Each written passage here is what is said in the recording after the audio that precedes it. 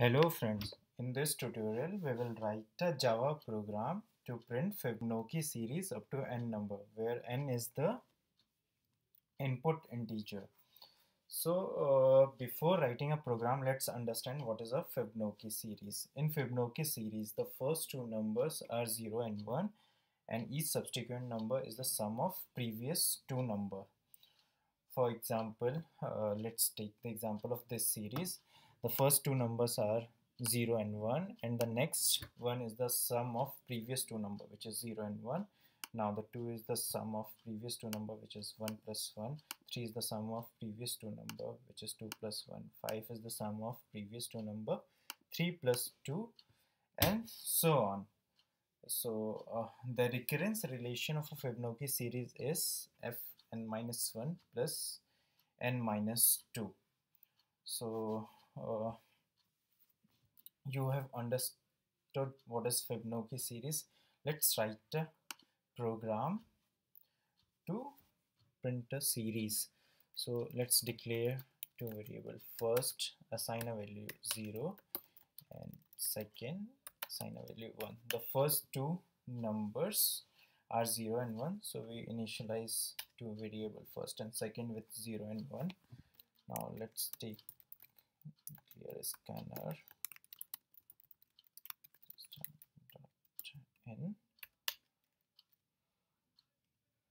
Now let's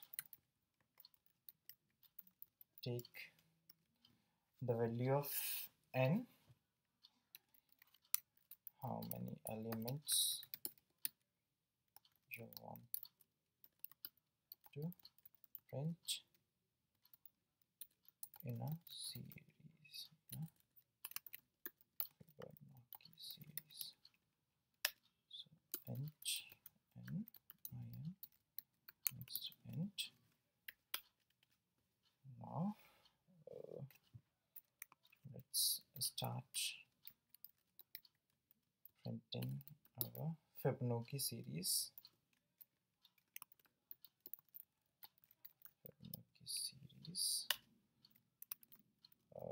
We know the first two element of a Fibonacci series, so let's print it.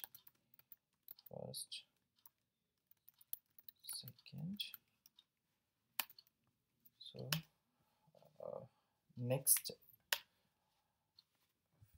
for calculating next element of a series, we use for loop.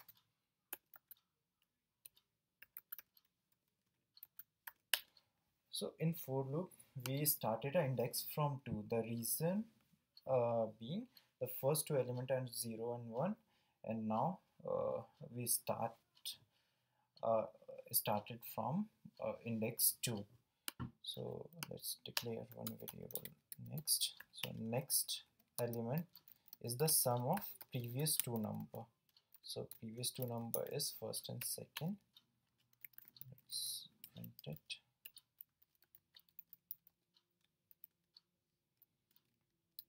Next, in first, assign a value of second. In second, assign a value of next. Let's explain this logic. So suppose the value input value is 5. So we have printed the first two values of a Fibonacci series, which is 0 and 1. Now for 5, we started index from 2, and now 2 is less than 5, yes. So next number is first and second. The value of first is 0 and the second is 1. So our third element is 1. So now in first we assign the value of second. The value of second is 1, and in second we assign the value of next, which is 1. So in next iteration, the value of I is 3, which is less than 5. Now the value of first is 1, the value of second is 1, so the value of next is 2.